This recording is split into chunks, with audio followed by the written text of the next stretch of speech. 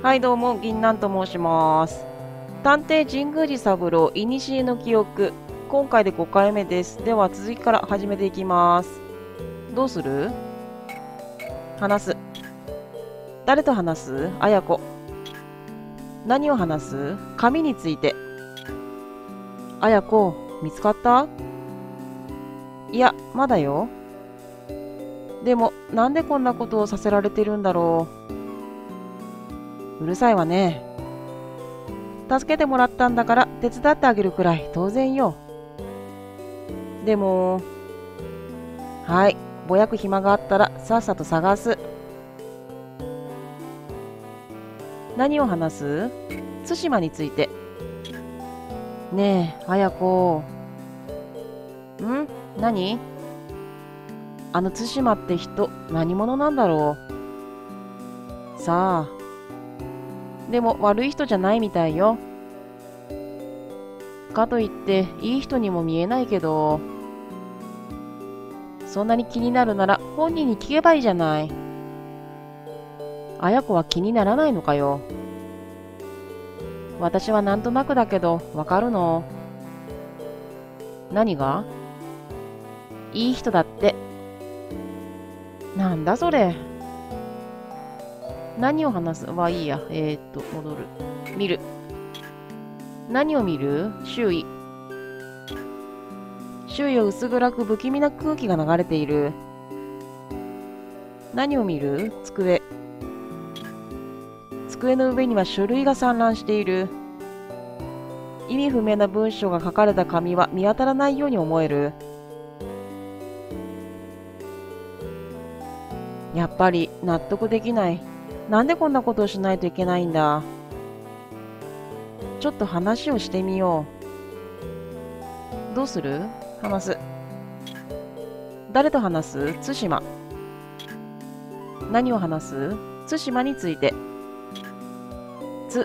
対馬さん。なんだ？見つかったか？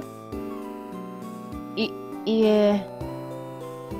だったら話していないで探すことに集中しろ。対馬さんって何者なんですか？お前は耳が遠いのか？え？耳が悪いのかって聞いているんだ。いいえ。だったらさっさと言った通りにしてくれ。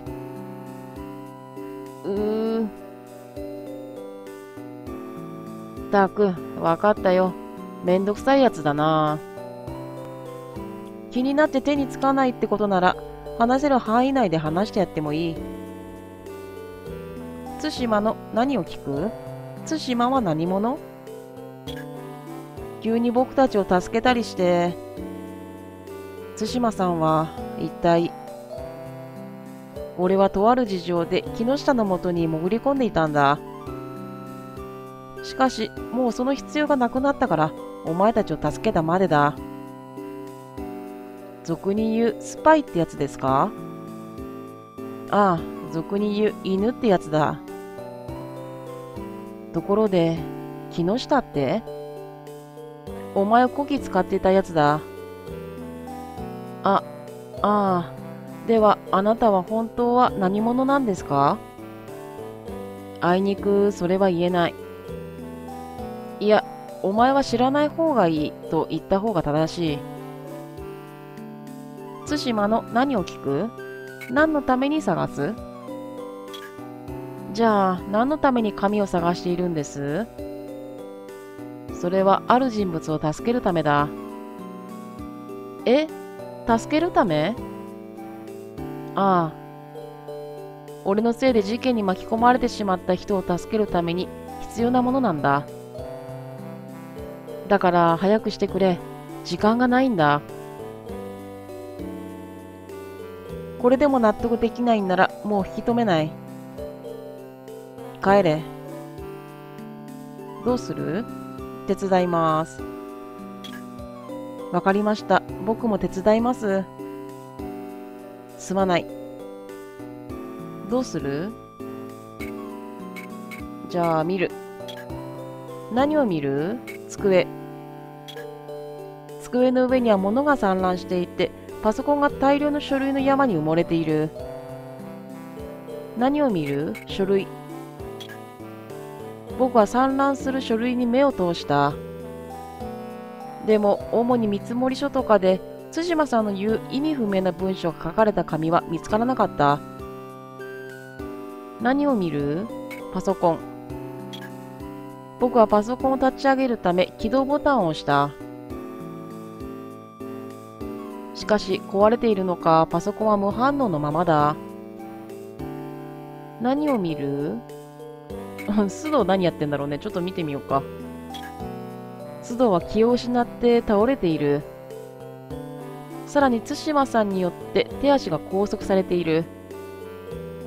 ちょっと向こうの方に置いてきた方がいいよ。この人危ないから。話す。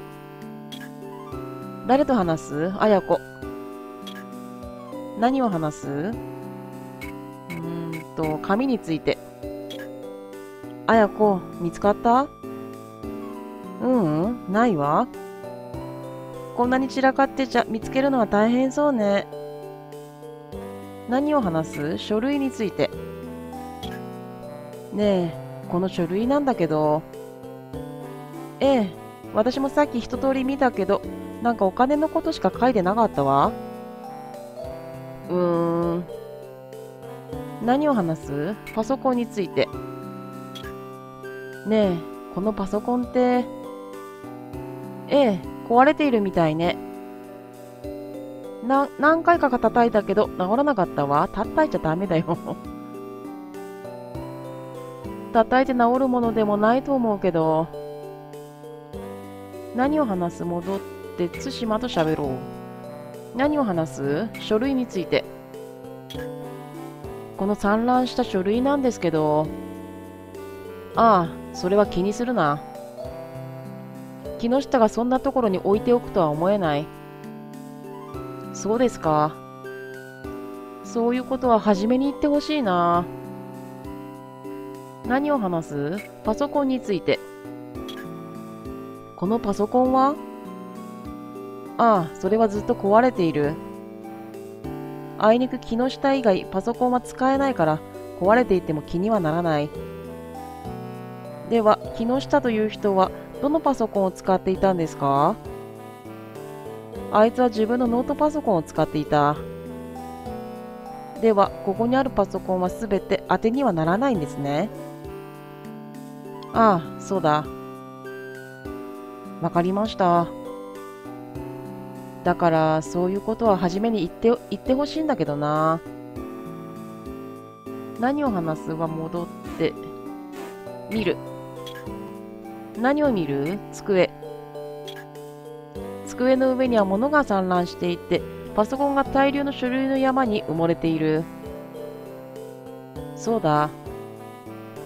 机といえば引き出しだな。僕は散らかったものをどかし、引き出しを探し当てた。何を見る？引き出し。どうやら引き出しには鍵がかかっているようだ。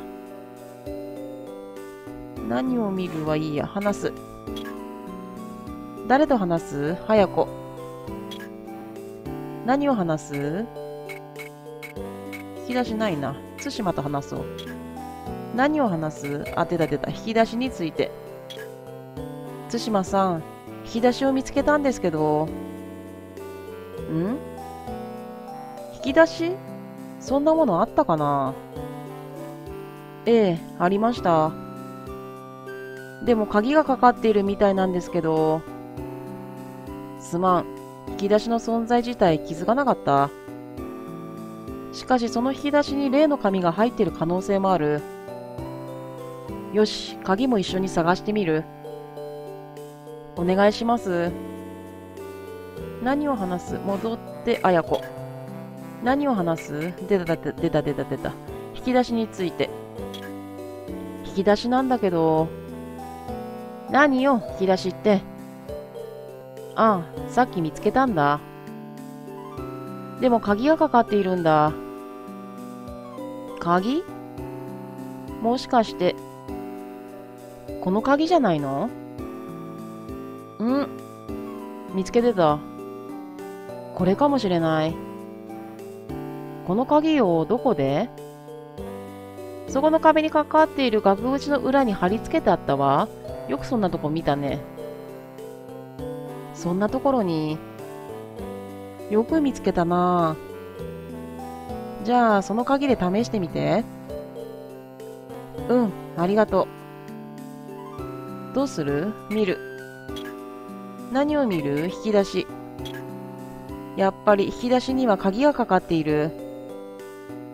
よし。早速、あやこからもらった鍵を試してみようか。どうする？ Y ボタンで、鍵を使います。僕はあやこからもらった鍵を引き出しに差し込み、ゆっくりと回した。カシャリ。やっぱり、この鍵でよかったんだ。引き出しが開き、その中からは、一枚の意味不明な文が書かれた紙が出てきた。あやこ、対馬さん、見つけました。やるじゃん、小杉。見せてくれ。なんか、わけわかんないこと書いてあるね。間違いない。これだ。これが何の役に立つと言うんです？ああ。この紙にはとある場所が書き記されているはずなんだ。でも、見たところ、何かよくわからない文章が書き連ねてあるだけですけど。ああ。木下は用心深いやつでな。取引相手とは暗号の手紙でやり取りをしていたんだ。そして相手からの取引場所を指定した手紙がこの紙なんだ。ちょっと、取引についてはお前たちはこれ以上知らない方が身のためだ。ただ、今から俺がやろうとしていることは正しいことだ。それだけは信じてほしい。わかりました。じゃあ、すまないが、この暗号について一緒に考えてくれないか？俺はこういうのは苦手でな。どうする？見る。何を見る？暗号文。上から、花が咲く明日、天、叶わぬ、最北の地をたどる荒い、宿を探し、たださまよわん。安山湖を印に三方に背を向け、半丁のところ刮目し、派生を目指せ、そのところか。ら、山へ5秒へ三方院へ、7そのところに日が昇る頃に、集え約束の跡地で待つ。と書かれている。そして最後に、パイイコール、不等号、9の文。一体どういうことなんだろう。どうする？推理してみます。僕は意味不明な文章が書かれた紙を机に広げた。じゃあ、この紙に何が書いてあるのか考えてみましょう。小杉はわかりそうなの？いや、それは。じゃあダメじゃん。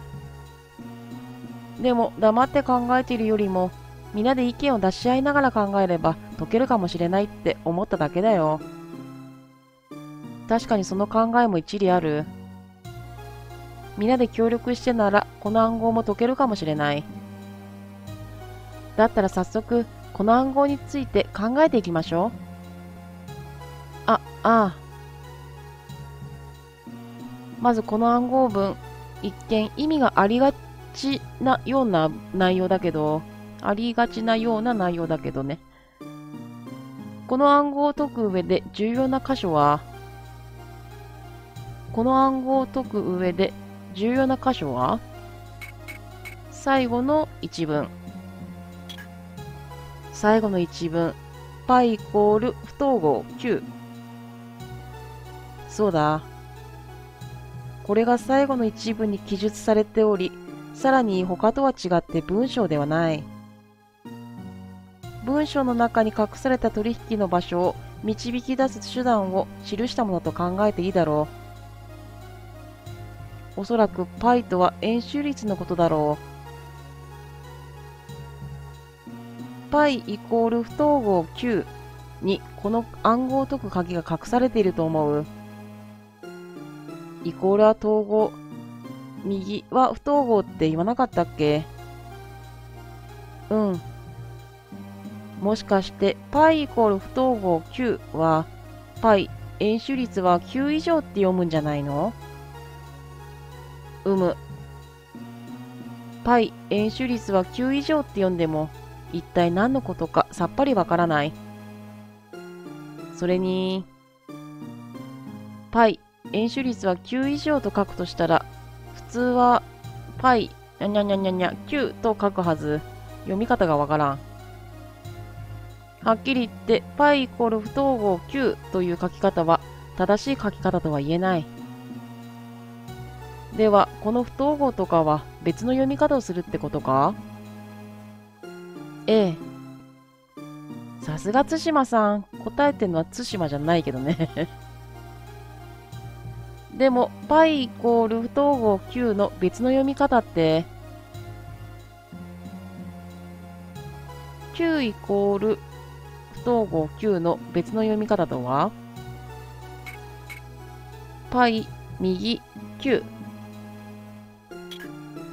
π 右9すなわち円周率の9ということ。なんかわかった？そうか。π の9を読めということなんだ。π イコール不等号9のイコール不等号は等号と不等号の組み合わせではなく矢印を表していたんだ。π 右9すなわち π の9を読めということだよ。どういうことだ？一人で独走しないでくれる？つまり暗号文の初めから円周率を当てはめていくんだ。3.14 なんたらってやつか？そうです。そして9に重なった箇所の文字を順番に読んでいくんですよ。そうすると取引の場所が浮かび上がるわけね。そう。なるほど。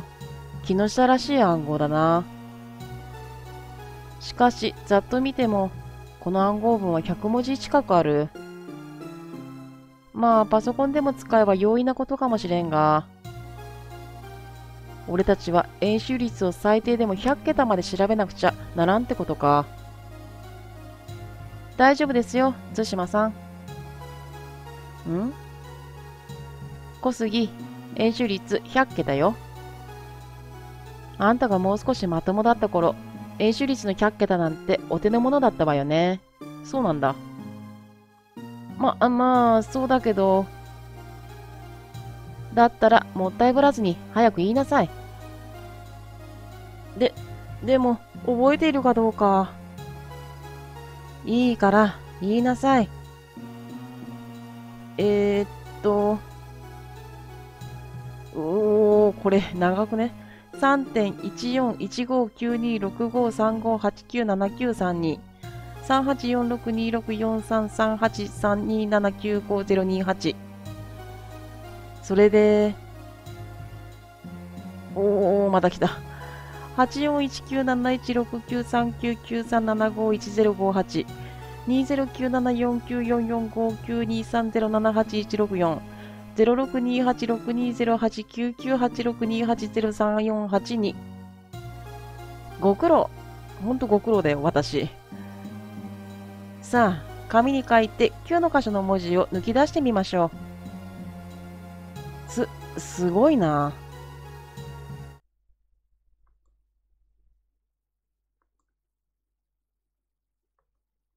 よし、一応できたけど。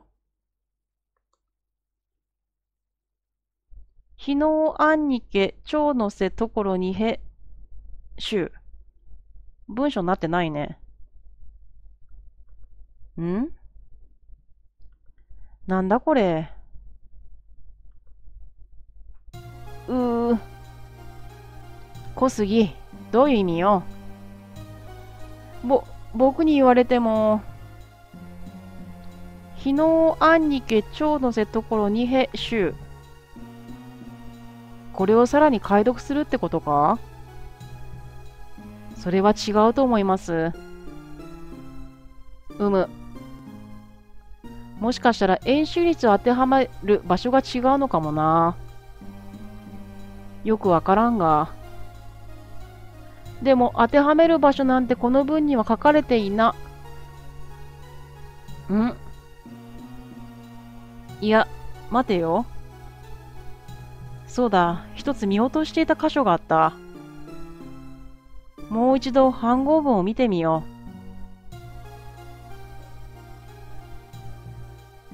う。やっぱり、そうだ。対馬さんの言った通り、円周率を当てはめる場所が指定してあったんだ。それは、円周率を当てはめる初めの箇所を指定する文字は、1行目の点。1行目の点。そう。この文章の中の点は、円周率のとあるものを示していたんだ。点が示す円周率のとあるものとは、小数点。小数点だ。すなわち、暗号の1行目の文にある、非、点、かなわの点が円周率の小数点を表していたんだ。よって、点の前の非が円周率の始まりの数字3になり、次の点がそのまま小数点になる。そしてその後の叶うが1、はが4と当てはめていけばいいんだ。よし、あとはまた同じ要領でやってみよう。できた？どうしたのよ、一人でぶつくさと。解けた。本当か。どうやったんだ？ええ、対馬さんの言った通り、円周率の数字を当てはめる場所が間違ってました。さすが対馬さん。1行目の点を円周率の小数点に当てはめて考えてみたら、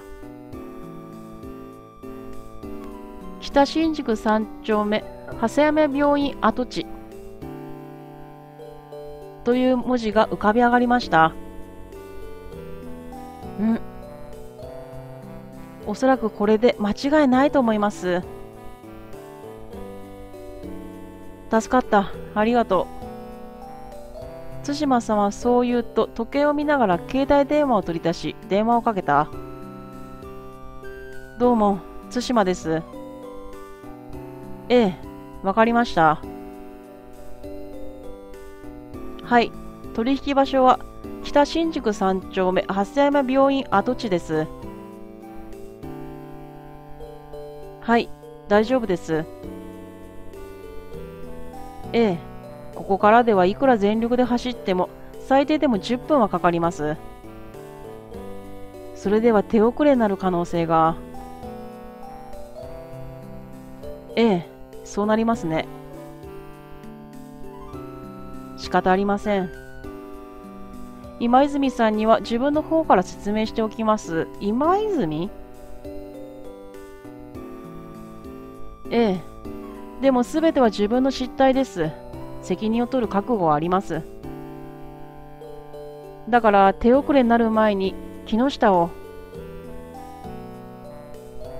はい。では、僕は対馬さんの電話の会話を聞きながら見えては消える推測と格闘していた。そんな僕を尻目に、対馬さんは電話を終えるとゆっくりと一息ついた。対馬さんのその背中はどこか寂しげだった。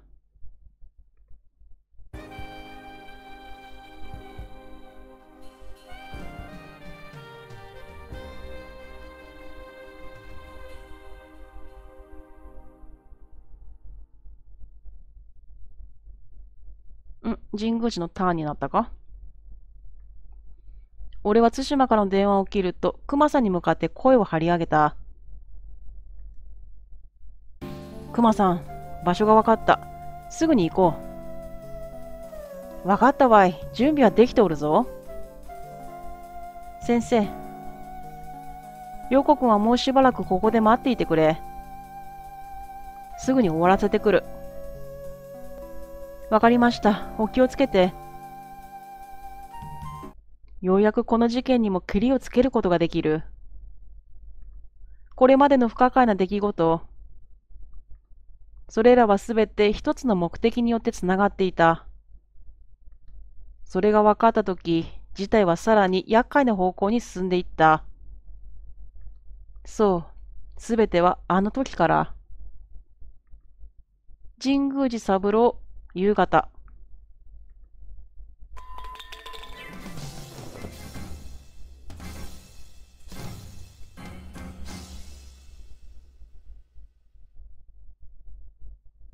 背後から忍び寄った俺は、対馬に気づかれ戦わざるを得ない状況に陥ってしまった。やれやれ。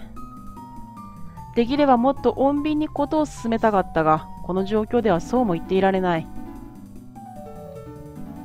俺が拳に力を込め、今解き放とうとした瞬間。待ってください。ん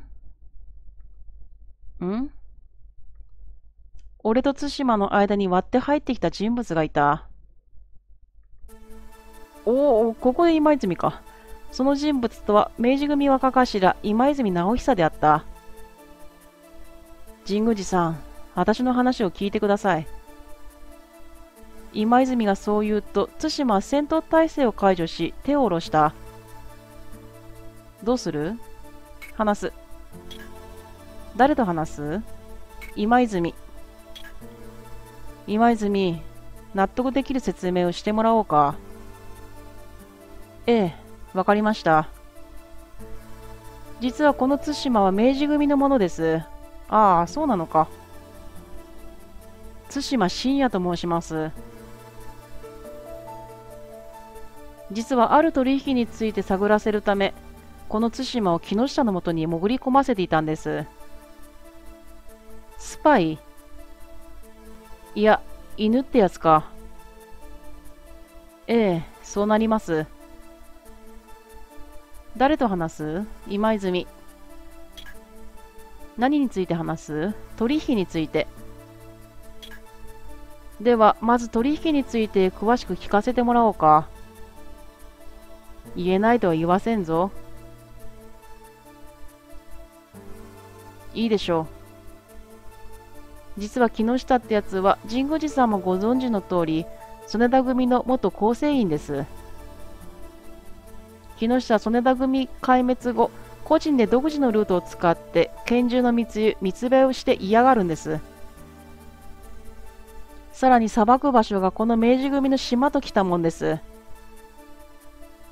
任侠を重んじ、拳銃5発の明治組に喧嘩を売っているとしか思えないな。ええ。しかし、うまいこと出回ってしまった場合は、厄介なことになりそうだ。血生臭い争いが勃発するでしょう。何について話す？対馬について。そこまで分かっているなら、なぜ対馬を木下のもとに送り込んだんだ？明治組がその気になれば、木下を捕まえることも、追い出すこともできるはずだ。ええ。しかし、こういうやつは元を絶たねば終わりがないっていうのが今までの私の経験から言えることでして。なるほど。お前の目的は、今泉の目的は密輸ルート。お前の目的は木下の密輸ルートか。ええ。出口を潰すよりも入り口を封じれば格段に効率がいい。それに、このような事態を繰り返さないという狙いもあります。なるほど。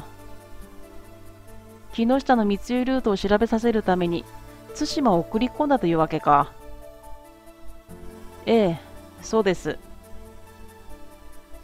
何について話す？木下について。俺が明治組に木下のことを気に入ったとき、白を切ったのもこういう事情があったわけか。ええ。対馬の安全のためにもこのことを話したくなかったので、明治組の中でもほとんどのやつが知らないことです。何について話す？対馬について。しかし、いくらなんでも明治組内で隠し通すことは容易ではないはずだ。いえ、対馬は今まで親分の身の回りの警護などを担当しておりました。ほとんど親分の屋敷にしかおりませんでしたので、一部の人間にしか顔は割れておりません。イノセントブラックのさ、いっぱい撃たれちゃった強盗親分の、身の回りの警護の人が今浮かんだよ。なるほど。そこで、実は神宮寺さんに頼みたいことがあるんです。何について話す？頼みたいこととは？頼みたいこととは、なんだ？神宮寺さんにはこの件から手を引いていただきたいんです。手を引く？引くわけはない。引かない。あいにくそれは無理な頼みだ。どうしてです？なぜ手を引けない？陽子。陽子くんだ。みそのさん？今日、陽子くんが事務所に仕掛けられた拳銃によって警察に連行された。俺は陽子くんの無実を証明するためにも、この件から手を引くことはできない。そうだ。ちょうど話も出たところだ。今度はそっちの犬に説明してもらおうか。ワンワンをって言ったよ、神宮寺が。どうする？話す。誰と話す？対馬。何について話す？事務所の出来事。俺の事務所に拳銃を仕掛けたのはお前たちだな。ええ、そうです。そうなると、木下という男はあの時中央にいた男か？はい。なぜ俺を巻き込んだ？すべての原因は昨日です。昨日？昨日、俺は、昨日、神宮寺は何をしていた？ワンワンオの捜索。昨日、俺は子犬の捜索をしていた。そうです。しかしその時に自分たちと出会ってしまったからです。しかし、俺は木下たちのことは知らなかった。それは関係ありません。木下にとってあなたは絶対に出会ってはならない相手だったんです。特に今日という大切な日を安心して迎えるためにも。今日という大切な日？どういうことだ？大切な日とは、取引の日。まさか、今日が取引の日なのか？ええ、そうです。木下取引を前日にして神経質になってまして、そんな時に曽根田組を壊滅に追い込んだ探偵神宮寺三郎に出会ってしまった。だからです。疑わしきは滅せよってことか？木下ってやつはたちの悪い完璧主義者のようだな。はい。やれやれ。さすがに自分の悪運を恨まざるを得ないな。神宮寺さん、このように今はとても重要な時なんです。神宮寺さんの行動次第では、これまで対馬がやってきたことが全て無駄になりかねない。それは明治組にとっては大きな痛手になります。ここまで来た以上、何か情報を使わないと、対馬の面目も立ちません。それで、俺に手を引けと。はい。この今泉に免じて、手を引く？いや、引かないよ。それはできない。この考えを変えるつもりはない。神宮寺さん、そうなると、私たちを敵に回すことになりかねませんよ。そういうことなら仕方ない。受けてたってどうすんだ、神宮寺。どうする？ちょっとね、時間がね、この後ちょっと長いと嫌なので、ちょっと一回ここで切っときますね。すごい中途半端だけど。それではご視聴ありがとうございました。次回に続きます。